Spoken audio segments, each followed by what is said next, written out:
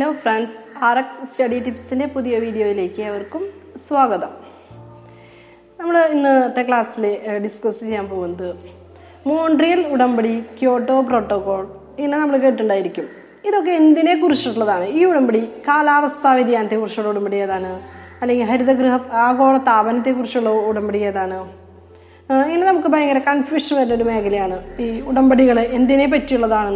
will അപ്പോൾ അതിനെക്കുറിച്ചുള്ള ഒരു ടിപ്പുമായിട്ടാണ് ഞാൻ നിങ്ങൾക്ക് മുമ്പിൽ വന്നിരിക്കുന്നത്. ഈ ടിപ്സ് നിങ്ങൾക്ക് ഇഷ്ടപ്പെടുകയാണെങ്കിൽ ഈ ചാനൽ സബ്സ്ക്രൈബ് ചെയ്യുക, താഴെ കാണുന്ന ബെൽ ബട്ടൺ ക്ലിക്ക് ചെയ്യുക. നമുക്ക് ക്ലാസ്സിലേക്ക് കടക്കാം.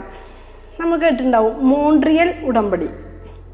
എന്തിനെ പറ്റിയുള്ളതാണ് മോൺട്രിയൽ ഉടമ്പടി? ഓസോൺ ശോഷണത്തെക്കുറിച്ച് പറയുന്നതാണ് മോൺട്രിയൽ ഉടമ്പടി. നമ്മൾ അതിൻ്റെ ഡീപ്പായിട്ടൊന്നും പോകുന്നില്ല. ഈ ഉടമ്പടി എന്തിനെക്കുറിച്ച് അത് മാത്രമാണ് നമ്മളിന്ന് ഡിസ്കസ് ചെയ്യുന്നത്. മോൺട്രിയൽ ഉടമ്പടി ഓസോൺ ശോഷണത്തെക്കുറിച്ചാണ്. അതുപോലെ തന്നെ ക്യോട്ടോ പ്രോട്ടോകോൾ നമ്മൾ കേട്ടിട്ടുള്ളതാണ്. ക്യോട്ടോ പ്രോട്ടോകോൾ എന്താണ്? ക്യോട്ടോ പ്രോട്ടോകോൾ ഹരിതഗൃഹ പ്രഭാവം, അതിനെക്കുറിച്ചാണ് ക്യോട്ടോ പ്രോട്ടോകോളിൽ ഡിസ്കസ് ചെയ്യുന്നത്.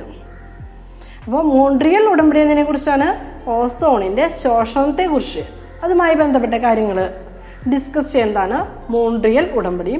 ഹരിതഗൃഹ പ്രഭാവം ഡിസ്കസ് ചെയ്യാനാണ് ക്യോട്ടോ പ്രോട്ടോകോൾ എന്നായിട്ടുള്ളത്. ഇനി ഇത് നമുക്ക് ടിപ്പ് വഴി എങ്ങനെ ആലോചിക്കാം, എങ്ങനെ മറക്കാതിരിക്കാം? നമുക്ക് പെട്ടെന്ന് കൺഫ്യൂഷൻ വരുന്ന ഒരു മേഖലയാണിത്.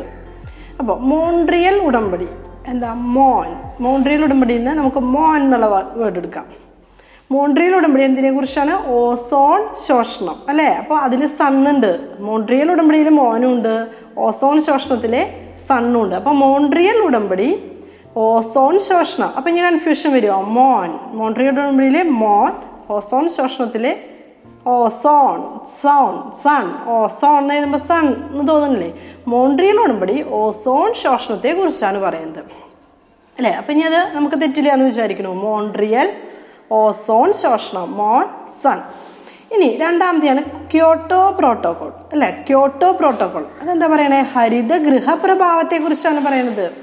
ഹരിതഗൃഹ പ്രഭാവം, ക്യോട്ടോ പ്രോട്ടോകോൾ. അപ്പോൾ ഇത് എങ്ങനെ ടിപ്പ് വഴി നമുക്ക് ആലോചിക്കാം. ക്യോട്ടോ പ്രോട്ടോകോൾ അങ്ങനെ നമുക്ക് എന്ത് വേർഡ് എടുക്കാം? ക്യോട്ടോ. ക്യോട്ടോ എന്ന് പറഞ്ഞാൽ എന്താ?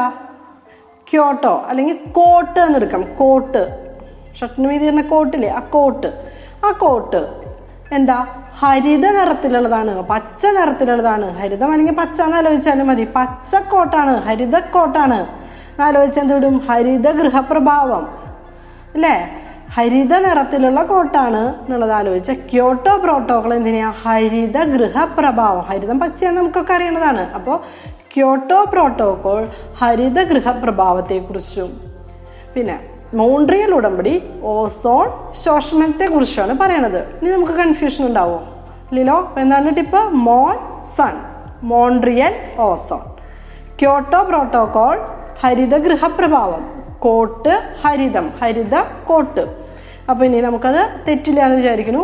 ഈ ടിപ്പ് വെച്ച് നമുക്ക് ആലോചിക്കുകയാണെങ്കിൽ ഒരു കൺഫ്യൂഷനും കൊണ്ടാണ് നമുക്ക് ആൻസർ ചെയ്യാൻ പറ്റും. അപ്പോൾ നിങ്ങൾക്ക് ഇന്നത്തെ എൻ്റെ ടിപ്പ് ഇഷ്ടമായെങ്കിൽ പുതിയ വീഡിയോസിനായി ഈ ചാനൽ സബ്സ്ക്രൈബ് ചെയ്യുക. ഏവർക്കും നന്ദി, നമസ്കാരം.